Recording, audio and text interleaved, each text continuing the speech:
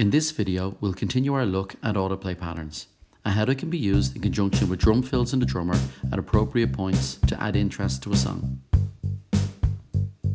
In this example, we'll work from a very basic drum pattern and a simple bass autoplay pattern, tapping with one finger on C, G, A minor and F, the 1-5-6-4 chord progression. As we learned in a previous video, we can add drum fills by sliding to the right on the drum fill slider. Generally, drum fills are added on bar 8. We can then record the bass guitar part, tapping with one finger on C, G and A minor. While still using autoplay pattern 3 with the bass, we can tap with two fingers to add a variation to the F chord. The variation on the autoplay pattern and the drum fill will both occur at bar 8.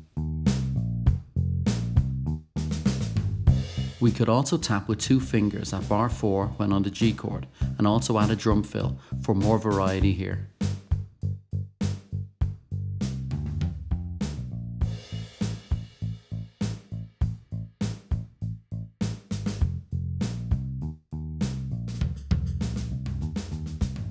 So let's listen to this with the addition of some chords and a guitar loop from the Apple Loops library acting as a melody.